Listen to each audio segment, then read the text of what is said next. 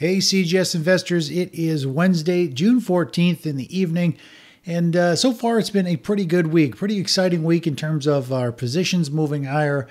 We ended up hitting our final target on the QQQ at 15% yesterday, locking in those gains, which has pushed our account to an all-time high for our investing strategy. If we take a look here, this is 2021, and obviously the bear market, the light blue line here is the bear market in stocks and bonds. This is the buy and hold strategy on the bottom. CGS is on the top. And you can see this is where the power, the real value in CGS comes versus holding and taking a big loss and being underwater with a diversified buy and hold style portfolio. We consistently are trading sideways or higher because we don't hold things going down. And as you can see, the market's had a pretty good rally this year, a big rally this year, but they're not trading at all-time highs. Even the NASDAQ has had a monster rally this year, but it is not trading at all-time highs. So, people are thinking, oh, they missed out on a huge move on the NASDAQ, a big move in terms of the general trader seeing that move. But again, not even, it's getting closer, but it's not even close to making all-time highs versus the strategy that we're implying here, which is called asset revesting, constantly is only holding assets going up in value. If nothing's going up in value that's safe, we sit in cash. And the fact that we hit another all-time high is pretty exciting when all the indexes are nowhere near their all-time highs, and some of them are actually looking very, very bearish, especially the Russell 2000 index. Just to go and touch on the long-term view here of the strategy since the last major stock market top back in 2007, the consistent growth strategy, it's the name pretty much stands for what it does. It's consistently moving up and to the right. When there's increased volatility, we can usually get some increased potential growth. Definitely COVID added a lot of extra growth, some increased trajectory to the upside. And when you look at the buy and hold strategy of diversified stocks and bonds, it has been a wild ride, and they continue to suffer and underperform. And that's what always happens when you diversify. You spread your money out over a bunch of different assets.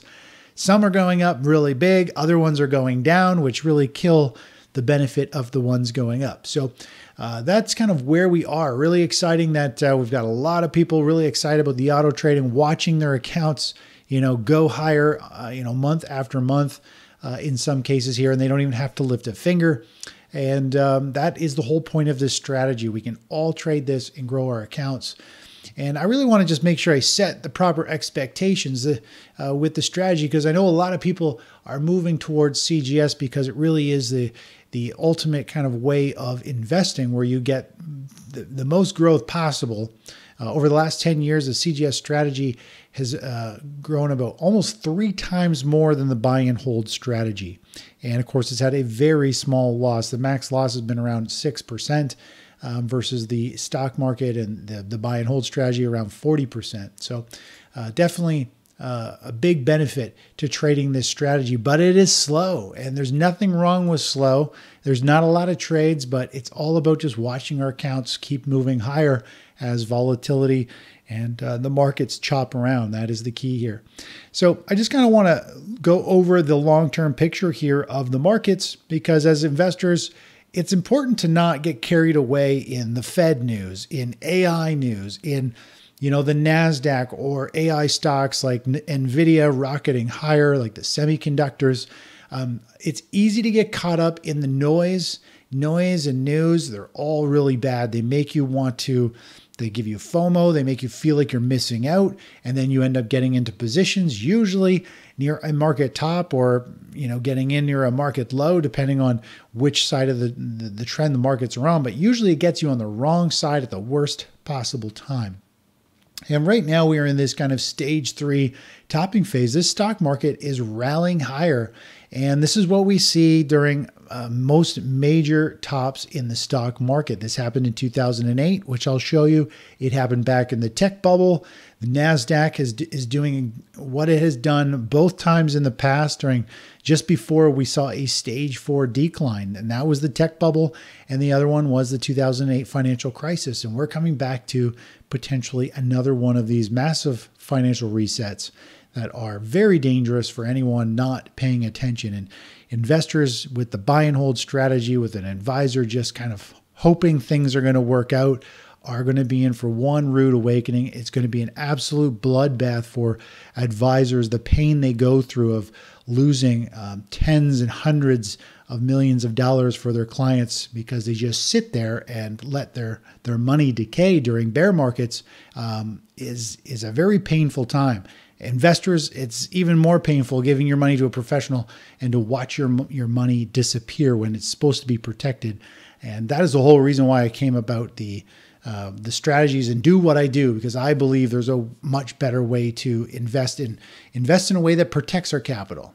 And that's why you're here. You want to protect your capital and you want to grow it as fast as you can. And while this strategy may feel very slow in terms of the amount of trades we do, as you can see, hitting all-time highs again this week is pretty darn amazing. And it's easy for it to fly under the radar and feel like not much is going on, but we're the richest we've ever been today or yesterday, closing out that position. The markets kept going higher. We still hold positions in the market with the SPY. We are still moving up. That is pretty exciting, where most people are really just trying to get back to their highs from a year ago. So that is kind of the long-term picture there. Let's just scroll down a little bit and go over this kind of complacency phase. This is, again, we're in this period where people think the markets are kind of, I think a lot of people actually think the markets have already cooled off and now they're starting to go higher, and they think that this new rally is the start of a new bull market, which isn't so. The average investor is going to be rudely awakened when the price starts to sell off. We start to break the lows from 2022, and then all hell breaks loose going forward. They go through these waves of anxiety, denial, panic. It is a terrible slide for a technical investor, technical trader like us. We don't go through this phase. This phase, we pretty much replace them with these.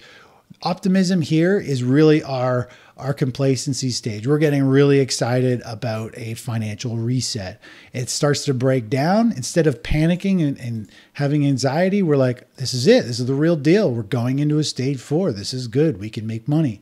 As the market collapses and people can't believe how much money they're losing, decades of working of life savings just vaporizing, we're on a high going, this is unbelievable. I'm the richest I've ever been while the world is collapsing. And then, of course, people are panicking and we are more or less celebrating and tightening up our stops. So that is how it works when you're on a technical trading side of the markets, where we follow price because price is the only thing that matters.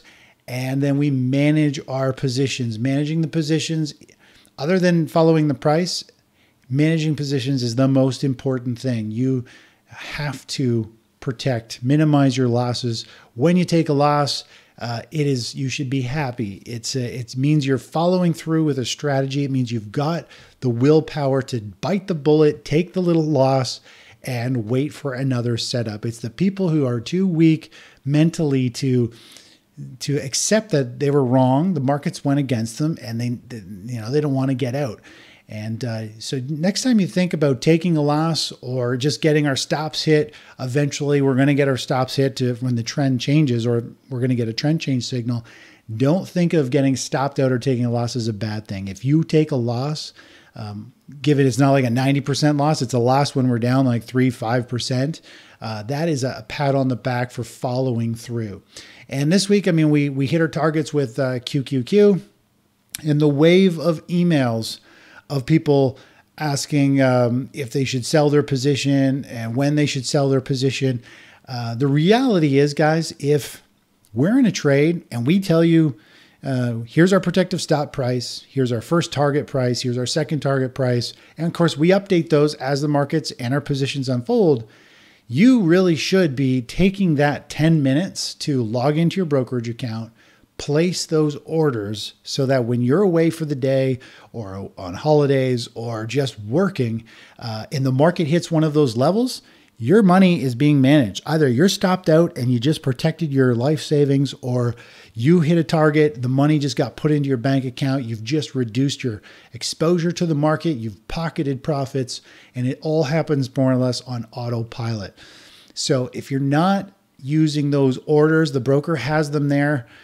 They're there to be used, and money management is by far the most important thing that is going to save your butt, that's going to make you a lot of money. It's easy to be lazy. It's easy to say, oh, I'll watch it, I'll wait for a trade alert, but you shouldn't wait for us to say, hey, we just hit our 15% target, because sometimes they're delayed, and sometimes the market can move very quickly, gap higher, give us a good fill and crash all morning. And by the time we get an alert out or update out, the price might be down 2 or 3%. And you missed out on tens of thousands of dollars in some cases, all because you didn't want to place a $2, $10 order with your broker. So I'm saying all this to help educate and get everybody on the right side, have the right expectations of what the markets can do, how we can navigate them, and what you need to do in order to get the best results. Again, we also have automated trading. So if you want this strategy traded for you, we don't manage your money, but if you open a brokerage account with one of the brokers that executes our trades, they execute the trades for you. You don't have to do anything. You don't need to watch the videos. You don't need to follow the markets. Literally everything is done for you. So that is an option as well if you don't want to have to try and chase the markets down, figure out the orders. I know some brokers don't even have trailing stops. They don't have allow you to put multiple orders. I learned, I think TD Ameritrade or somebody said the other day, you're only allowed one type of order at a time with an open trade, where, other brokers allow you to layer in all kinds of orders and things like that. So you got to be really careful managing positions. It's the easiest thing. Human error is the biggest problem. As soon as a human gets involved with the stock market, their emotions take over. Laziness usually kicks in because they don't want to do the research. They don't want to follow the markets, or they don't want to put their stops in and accept losses when they happen. And they don't even want to take profits when we get there. That's the really crazy part. People are like, well, the stock market's on fire. I don't want to get out.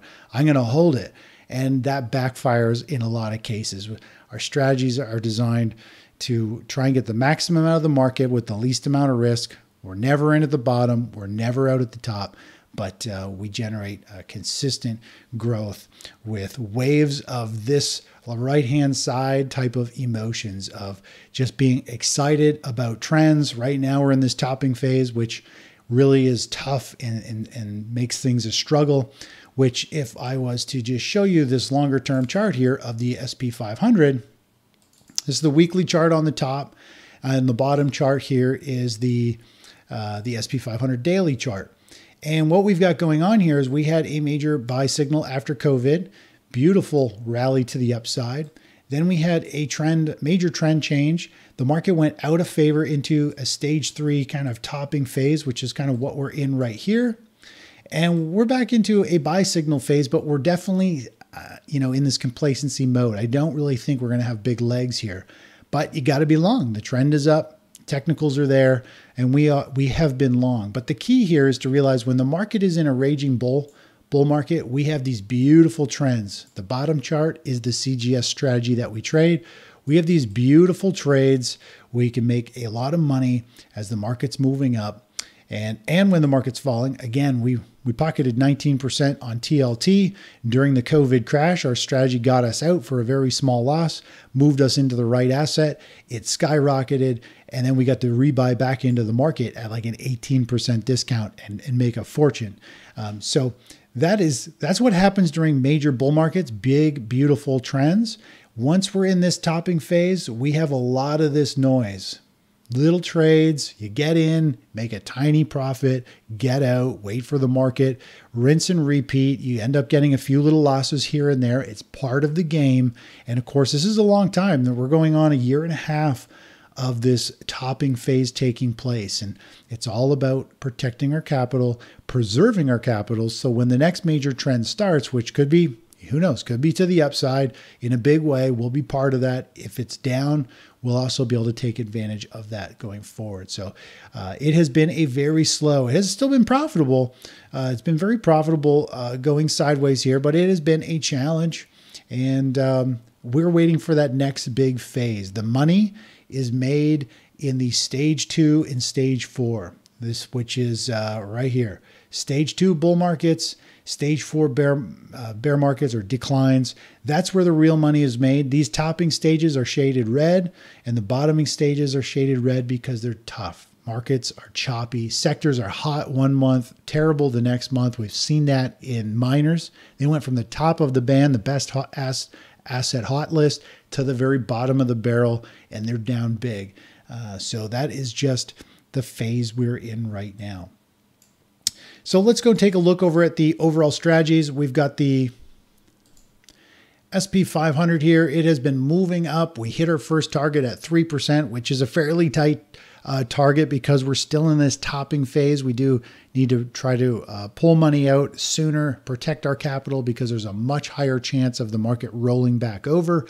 But as volatility, as the markets change, our targets also adjust with the market. But right now we're seeing the market continue to hold up and rally higher, and money is definitely piling into the stock market here.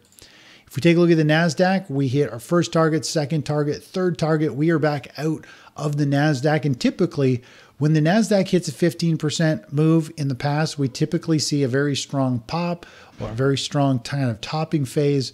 And it usually ends up reversing and correcting for several weeks. And then if it is going to go higher after that, it'll generate a new trigger for us to get back involved. Right now, we have caught the easy money in this trend. This feels a lot like a AI kind of bubble. We're seeing days where the stock market closes higher, but almost all sectors have closed lower.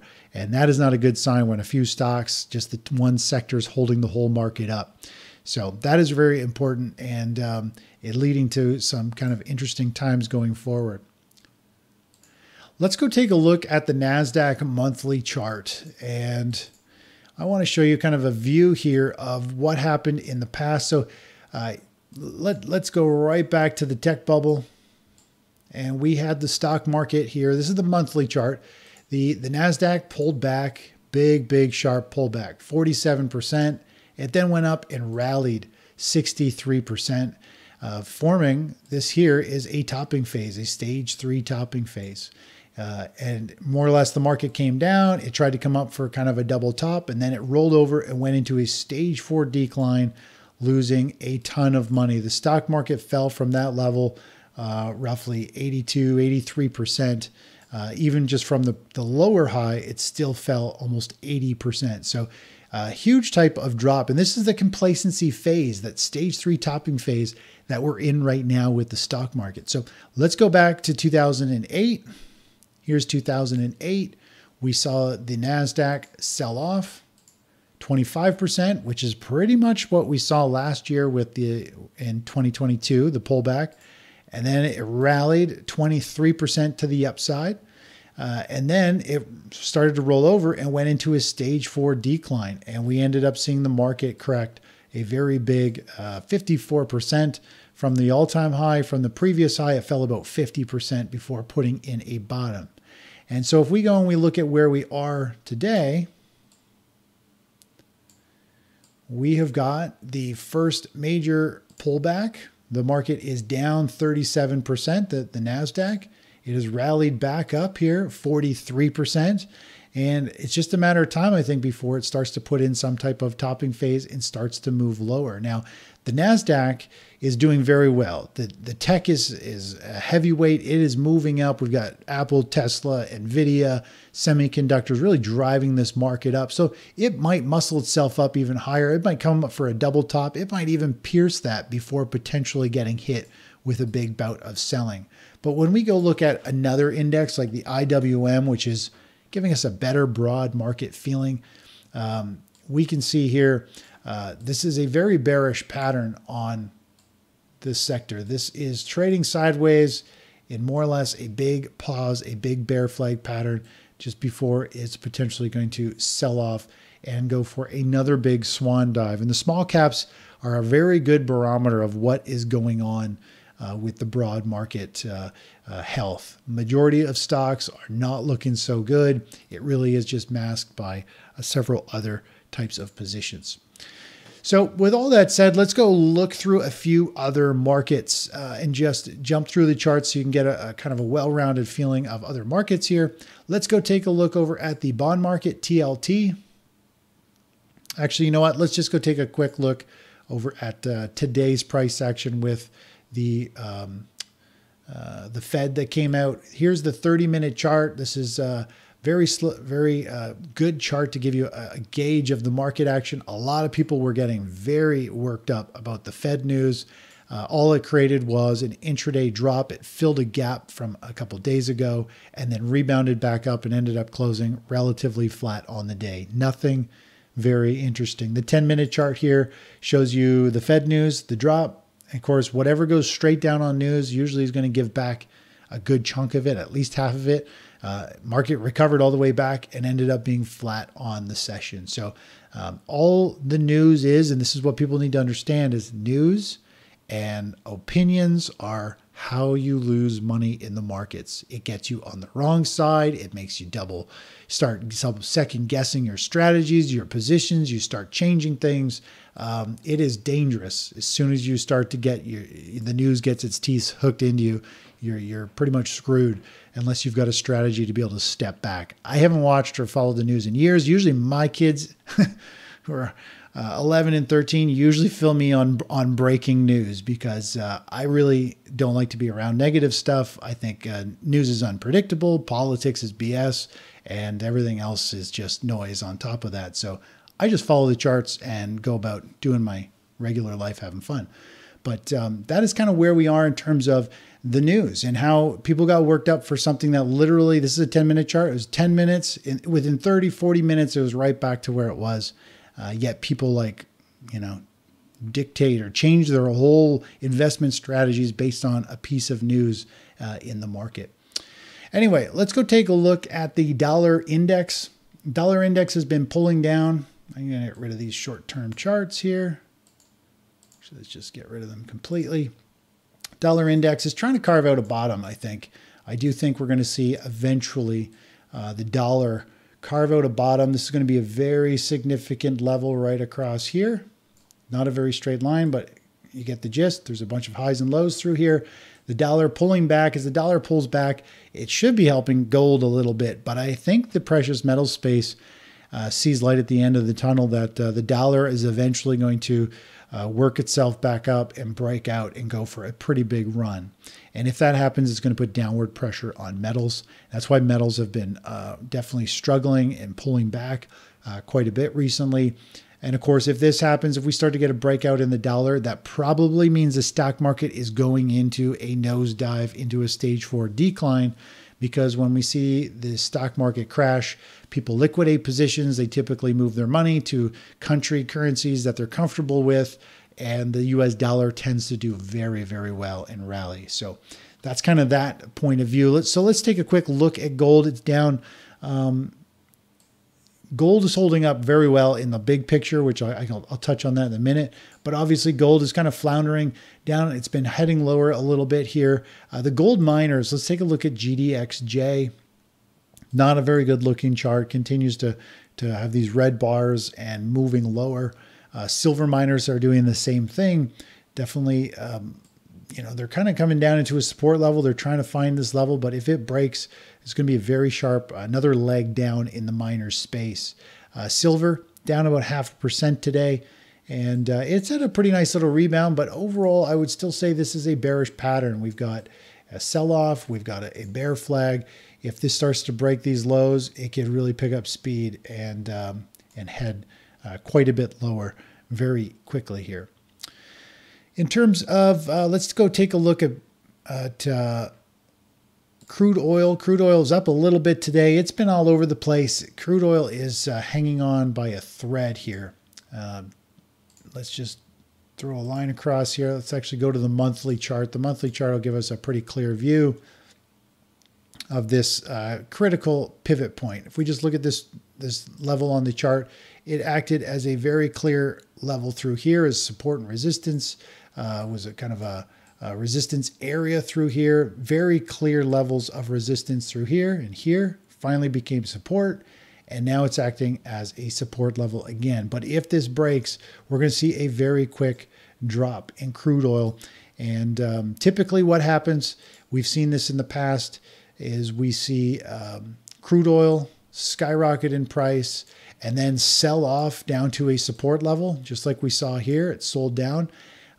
That's exactly what we've seen here. Big move up in crude. It's sold down to this support level. And then this is right where the stage 4 decline in 2008 took place, the big bear market in stocks, and we're flirting with that level again. And gold miners have been holding up really well. Let me just go back to the gold chart. If we go back to gold and look at that monthly chart that I mentioned here before, let me just grab the gold chart. Gold has got these major topping candles right here. Gold is flirting and holding up near the highs. And if the market sells off, we're going to see another probably pretty big pullback in gold, which I think is a bullish thing. I want to get long more physical metal or own gold down the road, because I think the next move after this is we're going to see gold move up, $1,000, potentially a couple $1,000s per ounce, which is pretty exciting. Silver will move up substantially as well. But just look, gold is up near the highs. And if we go back to our market cycles here and take a look at the price action, you'll notice this blue cycle, this blue and green cycle, is the stock market. Energy and precious metals are the last two to generally top out. Energy topped out last year. It's on the verge of breaking down. Precious metals are right up at their highs, or gold is at its highs. And we are like coming up for a double top or the start of a decline in the stock market in a way that most people aren't expecting. Now, you guys have probably heard me talk about this 1,000 times on interviews and our updates. But I mean, I like to recap this stuff and try to do in more detail. We always have new subscribers, new investors with us. So again, I'm preaching to the choir to most of you guys. You know all this stuff. But it's important to keep hearing it and keep seeing it. And some days, hopefully, I have a new little tidbit to throw in here as the market unfolds. But overall, in the grand scheme of things, that's it for where we are in the stock market. Now, I did post an interesting article yesterday or today. What's the day today? 14th. So yeah, posted one this morning on interesting market analysis. If you go to our blog, go to the articles page, I'm talking about a double sell signal on the NASDAQ that's popping up. Again, we're not using this to trade. CGS is its own beast, but there's always some interesting analysis out here. Before COVID, the put-call ratio was an awesome tool. During COVID, where everyone piled in and just started buying call options thinking trading is easy and they're all buying leverage and really they're playing with fun money. I think most people were. It got out of whack. It was useless, in my opinion, never touched it. And then we finally got back in 2022, back into the normal range. Anybody who messed around with the markets here, ended up losing all their money that they had, and then they're gone. And now we're back to normal markets. Well, we're on a signal here in the market that has generated sell-off signals in the past. The average sell-off signal is about 18%. And we got another one happening right now. We're at a critical turning point in this this market that we could see a big pullback. It just happens to be that the Nasdaq, we hit our last target, and statistically showing, usually after we hit that target, the market usually puts a top in within a couple weeks and then goes into a pretty big correction. So what's interesting is these signals here are just based on really simple put and call ratio levels and some moving average crossovers, just basic analysis. But right now people are not worried. They're buying call options. People are piling into AI. They're piling into the ARK ETFs. They're like top of the list. People who trade and pile into the ARK ETFs are generally the more aggressive people, more emotional. They're chasing the dollar. They're chasing money, and which is not the way to trade. And that's kind of one of those key points. Now, if we take a look at pre-COVID of the NASDAQ, I like to use more cycle and intermarket analysis for this. Each time we got one of these interesting signals, the market pulled back. On average, it was about 6%. And fast forwarding through this article to give you the lowdown, we've got bullish phase analysis pointing to the short-term tops, and then we've got kind of a bearish stage put call ratio style analysis pointing to a top. We have two different strategies, both saying, hey, this market looks primed and ready to pull back. And the crazy part is the majority of people are starting to get comfortable and think they're doing well and that the markets are going higher. And that's not a good sign for those people. So that's kind of it in a nutshell. And, I do a lot of other podcasts. If you don't watch them already, again, if you go to our research, go down to podcasts and interviews. I'm constantly doing these, and you kind of get updated analysis. And I usually get asked a lot of different questions and cover different things. So definitely lots of great info in all of these different podcasts and in interviews that I do. And last but not least, a shameless plug for my book. If you're using the CGS strategy, I mean, you obviously are already a believer in investing and trading differently. And my book, Asset Revesting, is a detailed breakdown of all the problems with the buy and hold investment model, all the things that asset revesting is and how it allows us to navigate these markets in a better way. And I truly believe the only way you can follow a strategy long term and get the benefits of it and not veer from its path is if you fully believe in it, which means you need to understand it at a deeper level. So you have the trust in a strategy. Most people just trust their advisors. I was offered an opportunity to work with an advisor and become registered and offer a strategy. And, they told me it's super easy. I just have to go write this one exam. They're like, you don't even need to study. It's so easy. You know more than the exam and you can go manage people's money. And that is unbelievably scary that most people, when I speak to advisors, only about 1% of them are technical analysts that are tactical in the market. Most of them literally are just buying and holding and spreading your money out. And your life is depending on them just parking your money, in a mix of assets. There's all kinds of great assets out there for them to make things sound really good and to lure everyone into the buy and hold portfolio of stocks and bonds and diversifying across different things. But, there's the all-in-one ETFs that already have the mixes. You just buy one ETF. There's hedged ETFs, which hedging is super expensive. You underperform on the upside. You still lose money on the downside.